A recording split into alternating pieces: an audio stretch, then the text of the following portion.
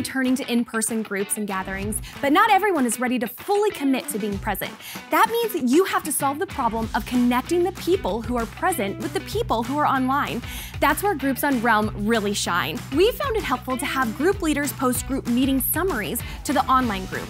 Then they can follow up with questions to engage online group members. It helps to share some of the answers that were shared in person to get the online members talking. Then you create crossover between the people who were there and who are online, helping the whole group feel cohesive as they grow together.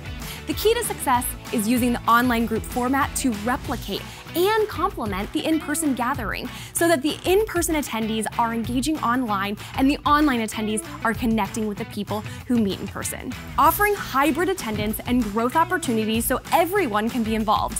Small wins, big ministry.